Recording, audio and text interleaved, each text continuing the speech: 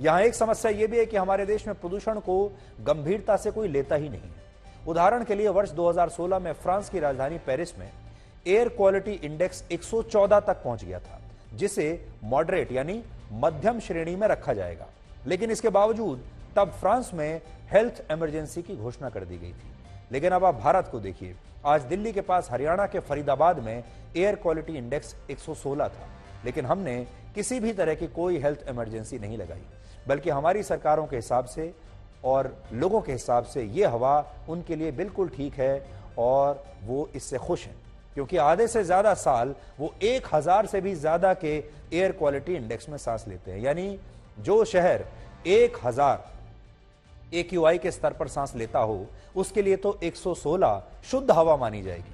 यहां एक चुनौती यह भी है कि बहुत सारे लोग एयर प्यूरिफायर्स को वायु प्रदूषण का समाधान मानने लगे हैं, जबकि ज्यादातर स्टडीज में यह बात साबित हो चुकी है कि एयर प्यूरिफायर्स आपके घर में मौजूद हवा की गुणवत्ता को बहुत थोड़ा सा सुधार करते हैं उसमें, लेकिन इन प्रोडक्ट से हवा को पूरी तरह सांस लेने योग्य नहीं बनाया जा सकता। इसलिए इस समस्या का स्थायी समाधान निकालना बहुत जरूरी है, वरना जिस तरह साफ पानी के नाम पर भारत में वाटर प्यूरिफायर्स की एक बहुत बड़ी इंडस्ट्री खड़ी हो गई है और सरकारों ने गंदे पानी की समस्या से अब अपना पल्ला ही झाड़ लिया है, ठीक उसी तरह अब साफ हवा के नाम पर भी एक बहुत बड़ा उद्योग विकसित हो जाएगा और इससे आपको कुछ हासिल नहीं होने वाला। सिर्फ हर साल आपकी जेब से और ज्यादा पैसा निकलने लगेगा। जैसे आप साफ पानी के लिए आजकल पैसा खर्च करते हैं, ऐसे ही अब आपको साफ हवा के लिए भी हजारों रुपया अपनी जेब से निकालना होगा और तब भी आपको साफ हवा मिलेगी नहीं। तो अब आप देख लिए, आपका जीवन ना तो आपके पास साफ पानी है और ना साफ हवा है, और फिर भी हम कह रहे हैं कि हम अमृतकाल में हैं।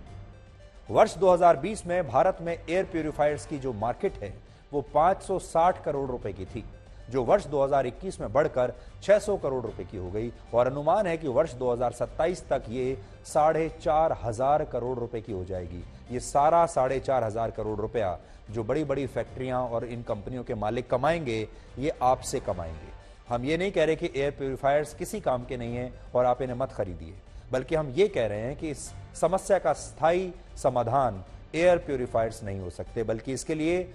सरकारों को जरूरी कदम उठाने होंगे और आपको भी जागरूक होना पड़ेगा। अब ये तो बात हुई प्रदूषण की,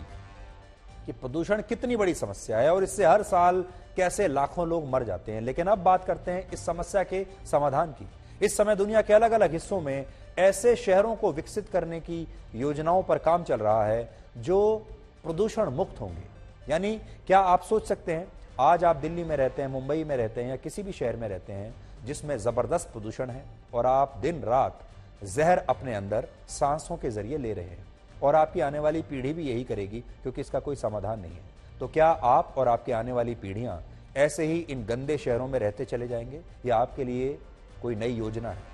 इसकी नई जो योजना हो सकती है, इसका जो सोल्यूशन हो सकता है वो ये कि अब हम नए शहर बसाएं, इन पुराने शहरों को हम छोड़ दें और नए शहरों को बसाएं और इस तरह से बसाएं कि वहां पर प्रदूषण ना हो।